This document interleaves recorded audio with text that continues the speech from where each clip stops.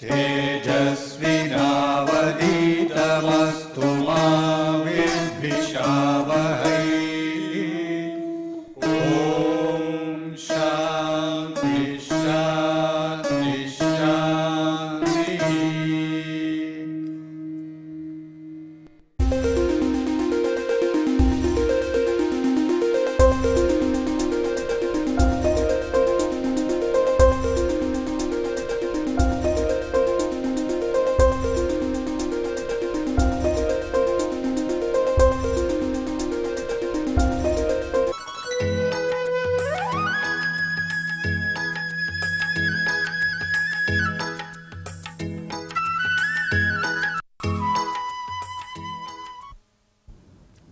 In the last lecture, we introduced ourselves to the concepts of the Fourier integral and the Fourier transform. Let us quickly recall what we did. We observed that an aperiodic function of time can be considered to be a periodic function with a period going to infinity, and we found that as a consequence the function will have frequencies of all values extending from minus infinity to plus infinity, but then the amplitudes of the various frequency components will be vanishingly small, will in fact tend to 0. So we will not have any meaningful data if we continue to take up the approach of evaluating the coefficients, Fourier coefficients, as we did in the case of a periodic function. So we took up an alternative approach. We talked in terms of the coefficient density, which is the coefficient divided by the base frequency f naught, and the coefficient density turns out to be a meaningful concept in the sense that it does not vanish and it gives a relative idea of the different frequency component magnitudes. Coefficient density we also call the Fourier transform fj omega, and fj omega is in general a complex number, therefore it has got both magnitude and phase. So corresponding to each f of t you have the Fourier transform f of j omega, and both f of t and f of j omega can be thought of as two different windows through which you can look at a function. One is a time description, the other is a description in terms of frequency. Both give equivalent information about the same physical phenomenon. We are used to observe a function as a sequence of values with respect to time. So a function of time comes more naturally for us to visualize a physical situation of this sort. But imagine that you have an instrument or a creature which have got sensors receptive to different frequencies, different frequency bands. Then that particular instrument will observe the phenomena as in terms of the relative strengths of different frequencies. That will be in terms of the, for example, like Fourier transform f of j omega. So let us now look at, once again, you have a function of time f of t, and correspondingly its Fourier transform f of j omega will have a magnitude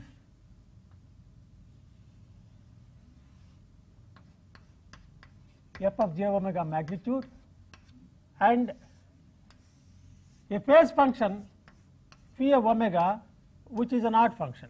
So this is the magnitude spectrum,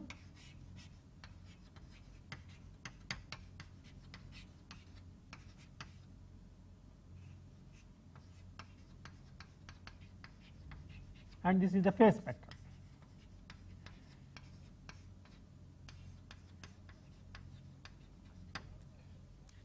We also observed that since both the magnitude and phase are essentially functions which are called coefficient densities, if you take a small band of frequencies delta omega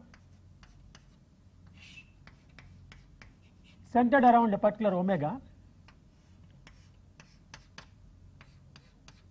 this section of the spectrum both the magnitude and phase together will tell us about the idea of the strength of the signal at this frequency omega. In fact, these two sections represent a function of time which can be written as f of j omega magnitude e to the power of j phi e to the power of j omega t. So, this is the time function which is identified by these two sections as spectrum. In other words, what we are saying is, even though there is a small difference in the frequencies in this band, if we assume that this entire spectrum represents a frequency component at this point omega at the center of this band, the time function corresponding to that is e to the power of j omega t, and its magnitude is the Fourier coefficient times, of course, delta omega. We must also have delta omega, because this is f of j omega. I will write this again. F of j omega e to the power of j phi. This is the coefficient density, but since the coefficient density we are talking over a band delta omega, so it is delta omega over 2 pi, because the density is in terms of the frequency e to the power of j omega t. So, this is the signal that is represented by these two sections. This is the strength of the signal, this is the coefficient, and this is the time function.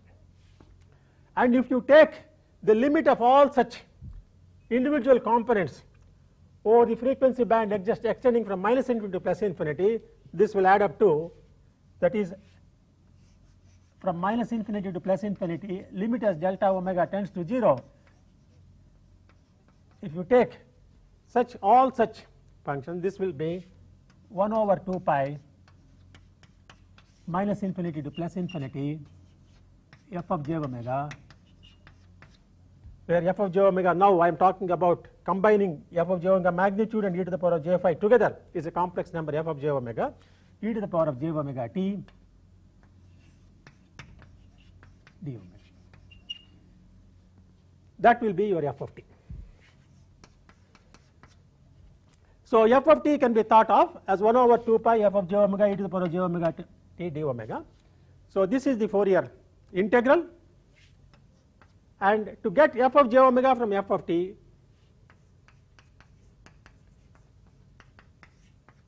this is minus infinity plus infinity f of t e to the power of minus j omega t dt. So, these are the two relations which are important in the Fourier transform theory. You can get f of j omega from f of t and f of t from f of j omega. We write these relations in more compact fashion in this manner. Fourier transform of f of t is indicated in this manner. A script f as a function of f of t, this will be the Fourier transform, this will be f of j omega. And to recover ft from f of j omega, we write this f of minus 1, this is the inverse Fourier transform, this will give me f of t. So, this is called the Fourier transform, that is, you are transform a function of f of t, function of time f t, to get the Fourier transform f j omega. And what you have here is called the inverse Fourier transform.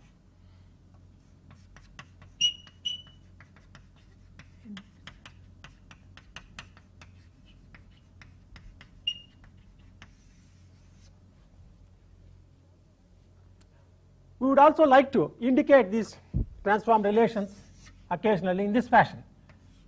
F of t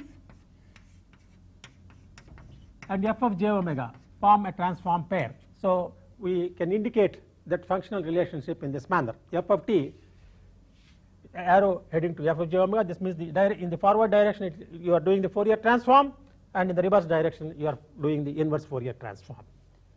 So, as I mentioned, f of t and f of j omega are two alternate descriptions of the same phenomenon, and what we would like to do now is to find out the Fourier transforms for a few representative functions of time before we go on to a study of the properties of the Fourier transform. So, to get some physical idea of how this f of j omega comes about for common time signals. Let us work out a few examples, typical Fourier transforms.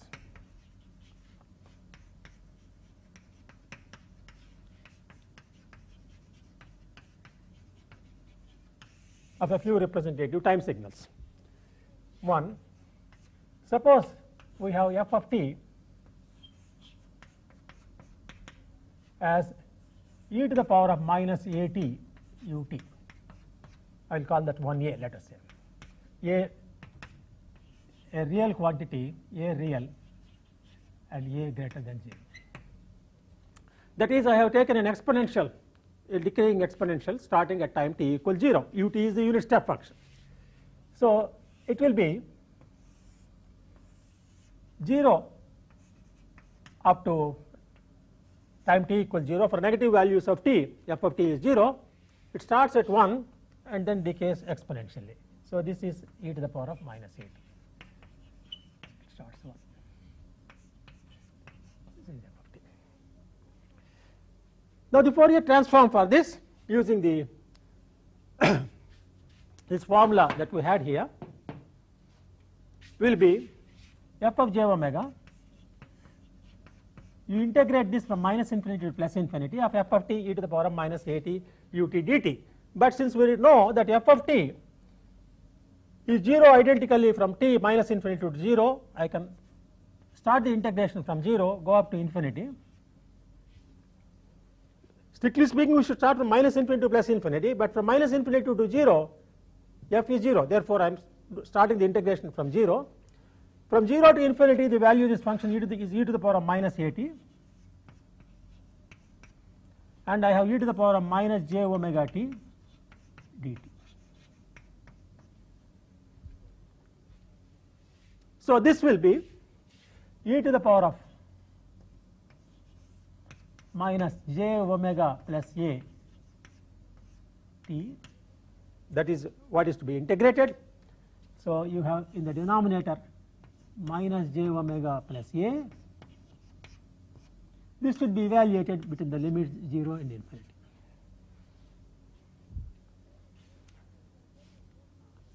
Since we have taken a to be real number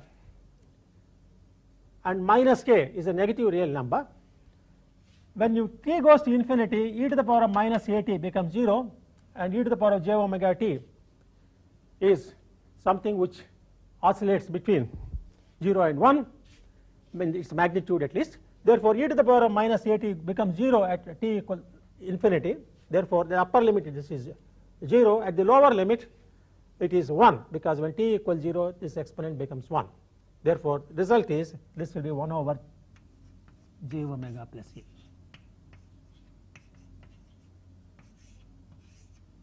So e to the power of minus at ut has a Fourier transform which is 1 over j omega plus a. So how does its spectrum look like? So f j omega equals 1 over j omega plus a.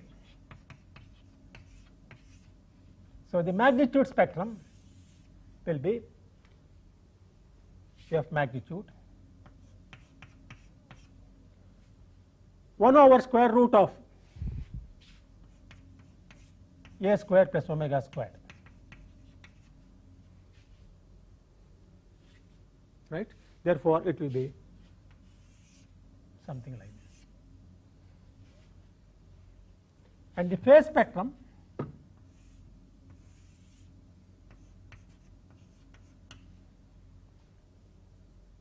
as a function of this, all as a function of frequency.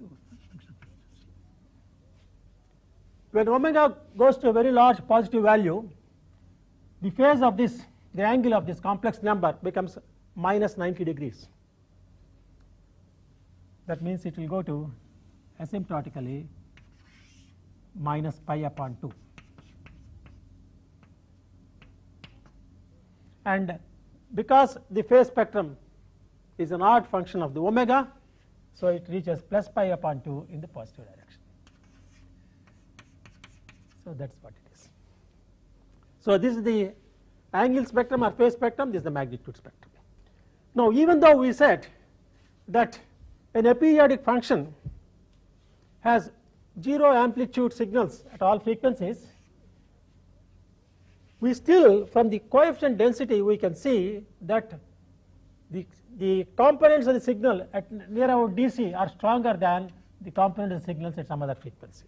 So the spectrum gives us an idea of the frequencies at which the density is concentrated in this signal, the energy density is concentrated in the signal,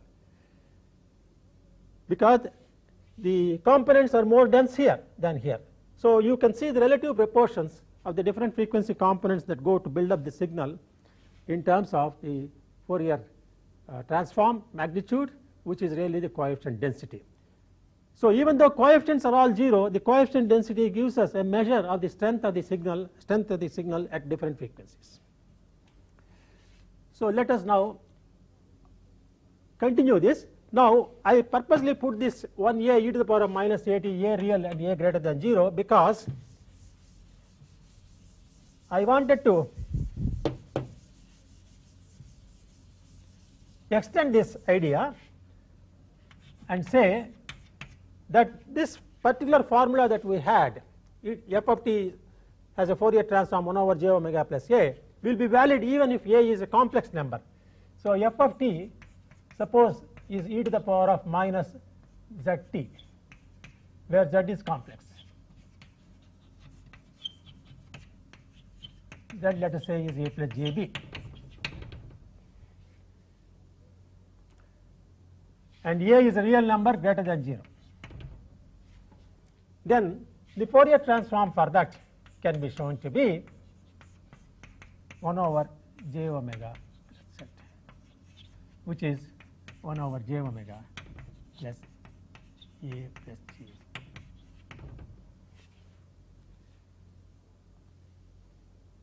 So this formula that e to the power of minus at ut, here also you must have ut, has this Fourier transform 1 over j omega plus a, will be valid even if instead of a you have a complex number. The only requirement is that the real part of this complex number must be negative, because minus z, that is, if minus z is the coefficient of t, then the real part of that minus z must be greater than real part of minus z must be negative, or the real part of z must be greater than 0. The reason is, if you had an exponentially rising signal like this, for example, if you have, instead of this being negative, suppose it is exponentially rising signal, then this integral will not converge. This integral, when t becomes larger, will not converge. Therefore you must have an exponentially decaying signal, then only it will converge at t equals by infinity. That is the reason why we had this restriction. Now let us work out another example. Now let us take a second function of time, a pulse function which is quite common and appears quite frequently in Fourier transform theory. So we have a pulse of width d units, amplitude a. So this is f of t. So f j omega will be from minus infinity to plus infinity of f of t e to the power of minus j omega t dt. This is the standard form. In our case, this function of time lasts only from minus d upon 2 to plus d upon 2. Therefore this can be written as minus d upon 2 to plus d upon 2, and in this interval f of t equals a, so a e to the power of j minus j omega t dt, and that will be a e to the power of minus j omega t divided by minus j omega, evaluated between the two limits minus d upon 2 to plus d upon 2. And this can be shown, you can work this out, and this can be shown to be ad sine omega d upon 2 divided by omega d upon 2. That is the Fourier transform for that. So this is the form sin theta by theta type of variation. So the spectrum for that, f of j omega can be plotted in this fashion.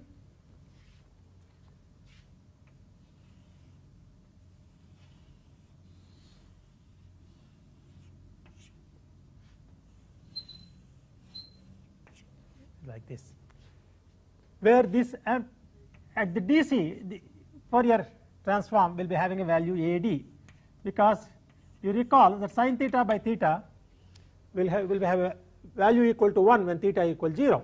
So this will be AD, and then it oscillates but with diminishing amplitude. Now when does the first 0 occur? First 0 occurs when sin omega d upon 2 is 0, that is omega d upon 2 equals pi. Therefore, the first 0 occurs when omega equals 2 pi upon d. In fact, this is the spectrum which we plotted yesterday in the last class when we talked about the evolution of the Fourier coefficient density starting from a periodic pulse train. This is exactly the type of spectrum that we plotted. Now since f of j omega happens to be real, I do not plot the magnitude spectrum and phase spectrum separately, because f of j omega is real. It is either positive or negative, so I can combine both the phase and magnitude information into one plot like this. However, if you wish, you can plot the magnitude spectrum separately like this. This is f of j omega magnitude, and the phase spectrum will be, whenever this is negative, you can say that is minus pi upon 2 minus pi. So this minus pi, and then you can write this as plus pi. So this can be considered to be the phase, and that could be the magnitude. So this is an alternative way of depicting the spectrum, both phase and magnitude. But when the Fourier transform is real, there is no point in doing this separately. We may as well exhibit the entire f of j omega being a real function of time, real function of omega in one plot like this. Now let us have a little bit of diversion here. We know that sin theta by theta curve, which occurs frequently in Fourier transform theory, will be like this.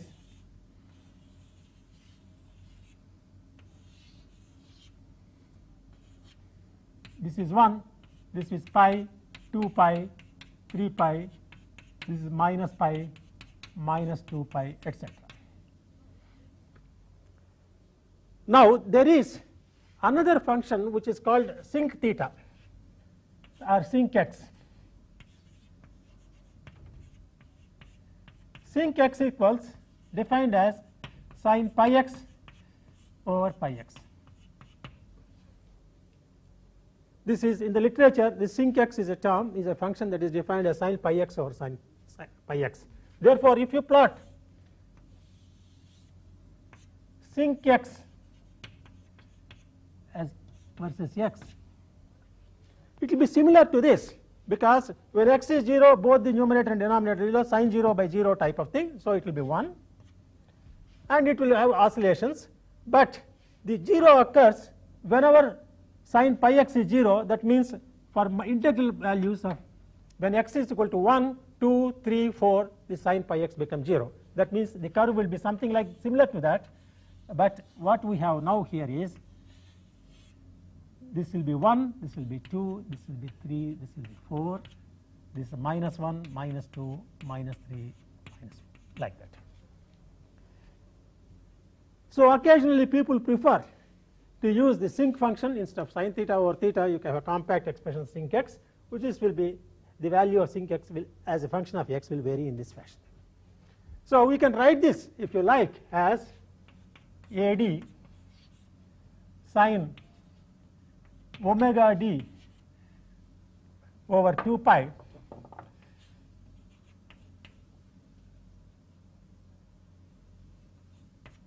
times 2 pi over, sin omega d upon 2 pi times pi, right, times pi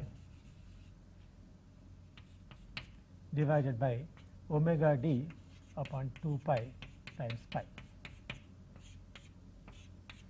So we can write this therefore as AD up times sinc omega d upon 2 pi. So AD sin omega d upon 2 by omega d upon 2 can be written as AD sinc omega d upon 2 pi, and the sinc function vanishes at integral values of the argument when x equals 1, 2, 3, 4. So at what values of omega will it will become 0? 2 pi upon d, 4 pi upon d, and so on and so forth. 2 pi upon d, 4 pi upon d, 6 pi upon d, etc. So this is an alternative way of writing this. So this function, this pulse function, sometimes called a gate function because it has a non-zero value only between these two limits. A rectangular pulse function has this Fourier transform AD sinc omega d upon 2 pi. The sinc function tries to normalize the values in a nice way because you are now having integral values of x, and this will become evident now if I take a second example where you normalize the pulse so that you have unit amplitude and unit duration. That means this is minus half, this is half, this is t, and a equals 1. This is f of t. So the Fourier transform for that, if you go back to your old formula, AD sin omega d upon 2 by omega d upon 2, A happens to be 1, D happens to be 1. So AD is 1 sin omega D is 1. This is A is 1. So omega d upon 2, d is 1, therefore this is omega upon 2 divided by omega upon 2, which if you like to put this in terms of frequency, this is sin pi f, omega being 2 pi f, this is sin pi f, therefore this is sin pi f, and this is indeed sinc f.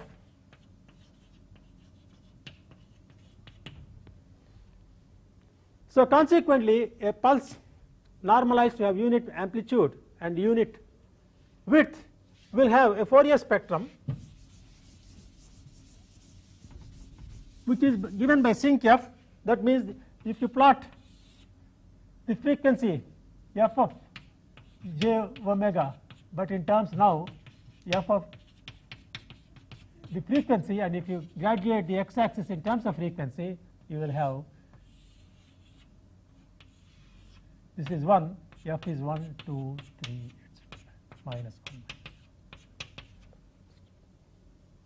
So what this does is sinc function only tries to normalize things. If you have a normalized pulse, unit amplitude, unit width, then the Fourier spectrum will be like this, unit height, and going to zeros at 1, 2, 3 cycles per second.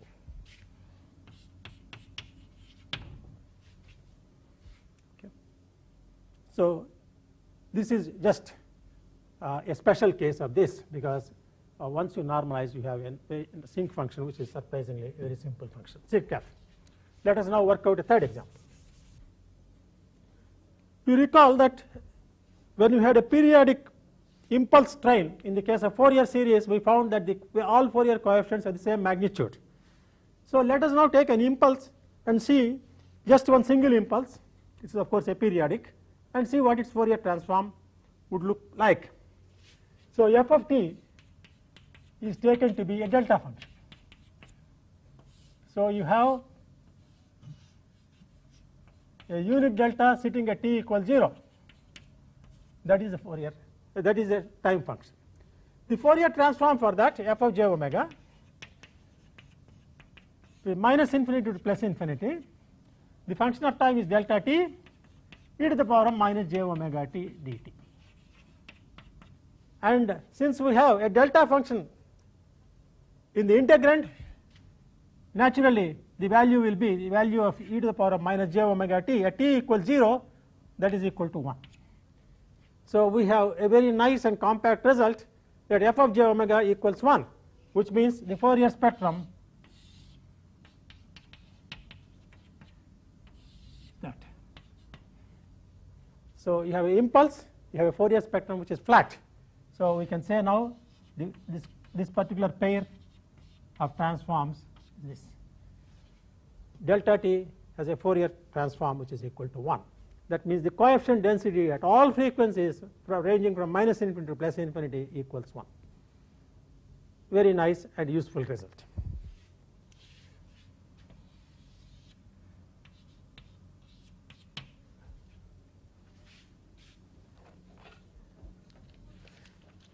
Let us take now a more complicated example. E to the power of at cos omega ct ut. That means the time function would be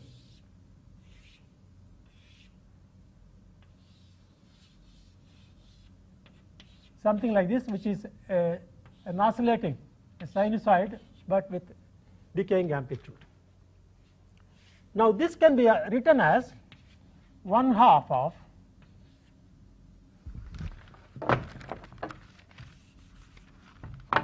e to the power of minus at e to the power of j omega ct plus e to the power of minus j omega ct ut,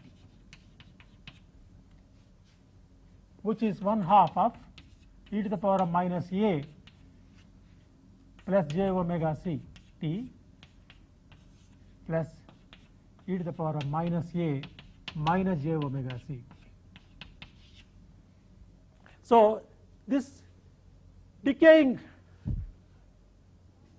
exponentially decaying sinusoid can be thought of as two exponential functions of this type.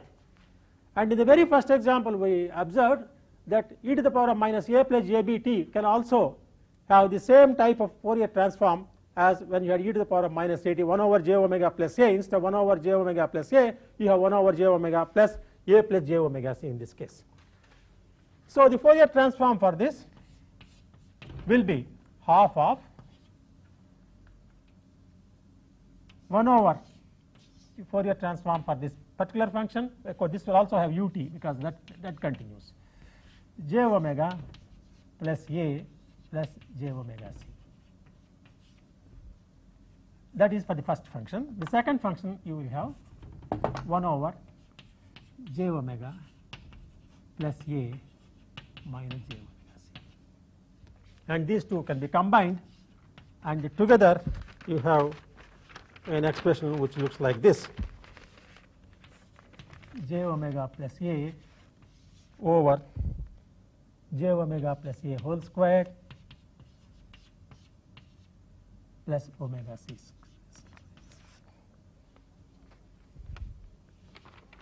Likewise, you can plot the spectrum and then you will find that around omega c you have some kind of peaks, but we don't do that. Similarly, e to the power of minus at sin omega ct ut can be shown to have a Fourier transform which is equal to omega c over j omega plus a whole squared plus omega c squared. Right. And a last example, if I have a function like this,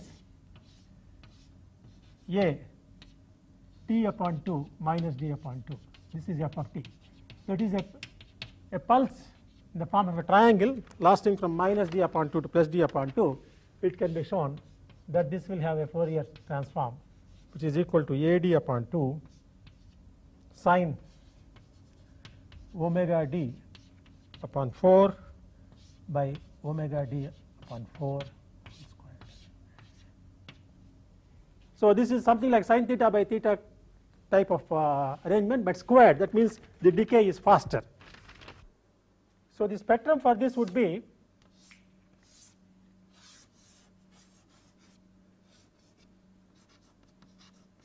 like this, and this I will leave it for you as an exercise to show. Now all the functions that we have taken so far are nice well behaved functions which have the property that all functions considered so far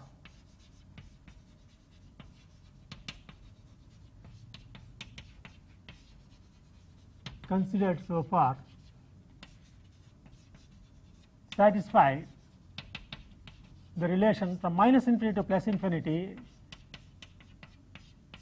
f of t dt converges. That means the magnitude of the function is integrable from minus infinity to plus infinity. That is why we have an exponentially decaying function, an exponentially decaying sinusoid here, a pulse which lasts for a finite amount of time, either a rectangular pulse or a triangular pulse, an impulse which can be integrated, that is equal to 1. So all such functions we have considered nice properties like this. This property excludes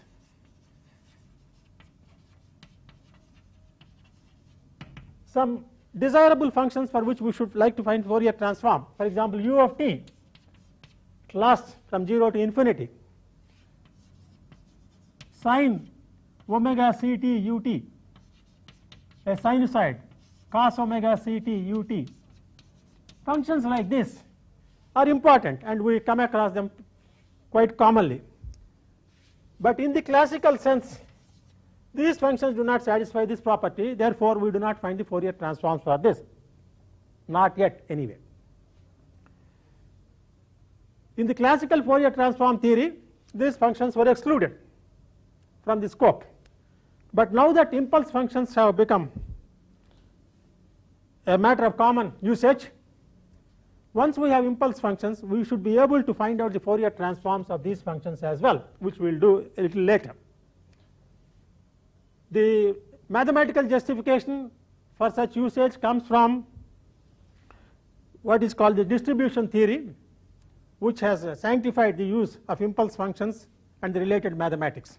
We will not however go into that, but nevertheless we will assume certain relations which are sanctioned by the theory of distributions and use those results to find out the Fourier transforms of such functions as well a little later. But before that we would like to have a closer look at some of the properties of the Fourier transforms in order for us to get some familiarity with their characteristics before we move on to finding out the Fourier transforms of special functions of this type. So what we would now like to do is discuss the properties of Fourier transforms.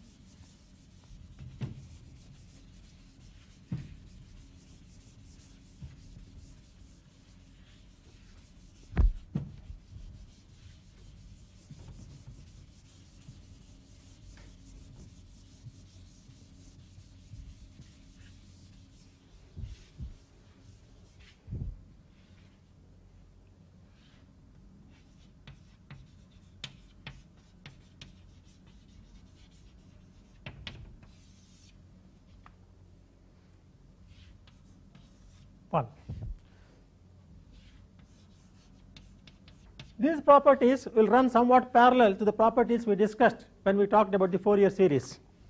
After all, Fourier's integral and Fourier series are related to each other, therefore it is natural for us to talk about properties which are similar to what we discussed in the case of the Fourier series. So if f of t is even, then it means that f of j omega is real. So when you substitute j omega in the Fourier transform, it turns out to be real. Example,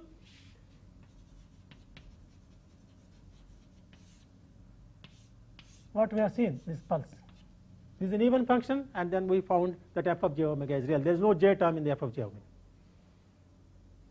If f of t is odd, then it turns out that f of j omega will be imaginary. There is a j term sitting outside.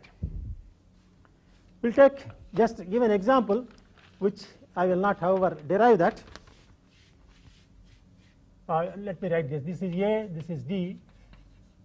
We know this is ad sine omega d upon 2 divided by omega d upon 2, because I am repeating this again and again because this comes so frequently that it is better to remember that. Now suppose I have a function like this, a d upon 2 minus d upon 2. This is certainly an odd function. You have a pulse of value a lasting from 0 to d upon 2 and minus a lasting from minus d upon 2 to a. Its Fourier transform turns out to be minus JAD sine squared omega d upon 4 divided by omega d upon 4. So you observe that this is immediately a j sign attached to it, so it is purely imaginary. The proof of this is straightforward.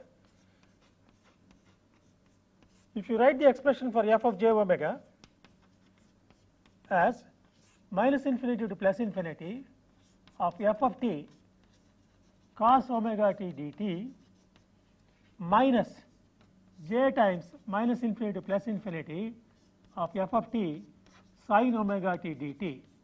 We recognize that e to the power of j omega t is cos omega t minus j sin omega t.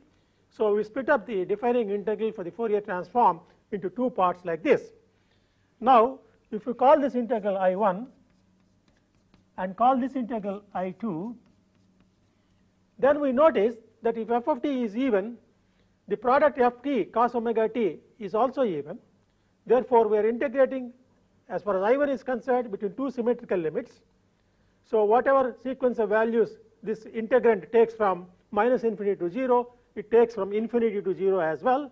Therefore the integral I1 will be twice the value of the integral from 0 to infinity. On the other hand, I2 involves ft times sin omega t. Therefore that is an odd function of time, and we are integrating between symmetrical limits. Therefore the value of the integral from minus infinity to 0 will be exactly the negative of the integral from 0 to infinity. So as a consequence, I2 is 0 if f of t is even. Similar arguments will show that if f of t is odd, f of t sin omega t is even. Therefore the second integral will be non-zero, but the first integral, which involves f of t cos omega t, that turns out to be the integrand is odd. Therefore if f of t is odd, f of t cos omega t is odd, and you are integrating between symmetrical limits. Therefore I1 will be 0 if f of t is odd.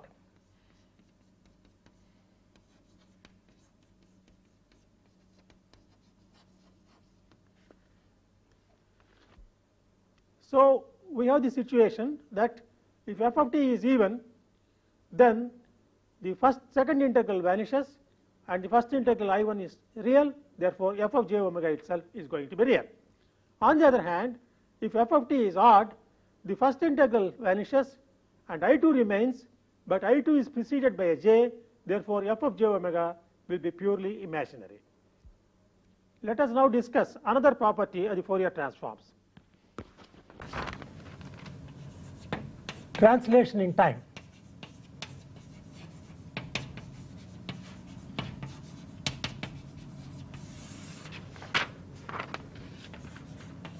If ft has Fourier transform fj omega, then f of t minus d, that means you delay the signal by some amount, then this turns out to be fj omega e to the power of minus j omega. This is a very useful result. If you delay this time signal by d units, the Fourier transform gets multiplied by e to the power of minus j omega d. It means the magnitude of this being equal to 1, the Fourier transform magnitude will remain the same, but the phase will be disturbed by an amount minus omega d. Very similar to what we had in the case of Cn coefficients in the Fourier series. The proof is quite straightforward. To find the Fourier transform of f of t minus d, all you have to do is from minus infinity to plus infinity f of t minus d e to the power of minus j omega t dt. This is the defining relationship for the Fourier transform of f of t minus d. Now what we have to do further is quite evident for you. All you have to do is bring it. We know that minus infinity to plus infinity of f of t e to the power of minus j omega t dt is f of j omega, capital F of j omega, from this. Therefore we have to bring this into that form. So all you have to do is put t minus d as x.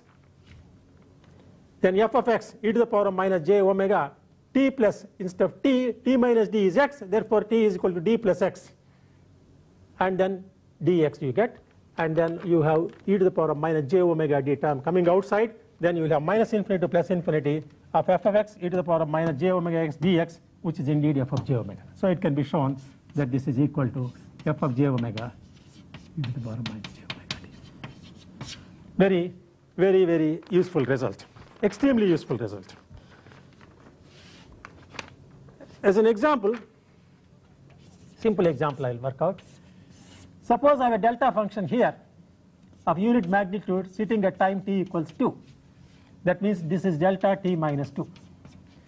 And we know the Fourier transform of delta t is 1. The Fourier transform of this is e to the power of minus j to omega d, 2 omega. Because you have to multiply the Fourier transform of delta t is 1. You are multiplying this by j minus e to the power of minus j omega d. The delay is 2 seconds, therefore e to the power of minus j 2 omega. We'll work out some more examples in the next lecture, but before that let us now summarize what we have done today. So in this lecture we started with a review of the Fourier transform defining integral and the inverse Fourier transform. Then we constructed the Fourier transforms of a few typical time functions. Specifically, these are the impulse function, the rectangular pulse function, the exponentially decaying sinusoidal function, a triangular pulse function, and we observed that if the Fourier transform turns out to be turns out to be real, then there is no necessity for us to plot the magnitude spectrum and the phase spectrum separately, because the entire function is real. We can exhibit this by means of one single spectrum which represents the value of f of j omega. We also introduced ourselves to a new function sinc x, which is defined as sin pi x over pi x. Sinc x has the value 1 at x equals 0 and vanishes when x takes integral values like 1, 2, 3, minus 1, minus 2, minus 3, etc. So this new function is helpful in depicting the Fourier transforms of pulse functions. Then we took up for study some important properties of the Fourier transforms. The first property we studied is that if f of t is even, then f of j omega is real, and if f of t is odd, then f j omega is purely imaginary. So we also saw that we also mentioned earlier that if f of j omega is real, then the magnitude spectrum and phase spectrum need not be exhibited separately. They can be exhibited by one spectrum which gives both the magnitude, and phase of course will be either 0 or 180. Same thing can be done if the spectrum is purely imaginary. In that case we plot f of j omega by j. That means the imaginary part of f of j omega can be plotted by means of one spectrum, and because the real part is 0, we can also do that, extend this principle of having only one spectrum even if an f of j omega is imaginary, by keeping at the back of mind that whatever values which we plot on the spectrum are purely imaginary quantities. The second important property that we studied was that if the function f of t is delayed by tau seconds, then the Fourier spectrum gets modified, the f of j omega gets multiplied by e to the power of minus j omega tau. That means the new function will have the same magnitude spectrum as the earlier function f of t, but the phase will be modified. This is not surprising because we saw a similar result in the case of the Fourier series, where the Cn coefficients, the magnitude will remain undisturbed if the periodic function is delayed by a certain amount of time, say tau seconds. Only the phase will get modified. After all, f of j omega is closely related to the Cn coefficients, therefore we have a similar result here also. We will stop at this point and continue our discussion of the properties of the Fourier transforms in our next lecture.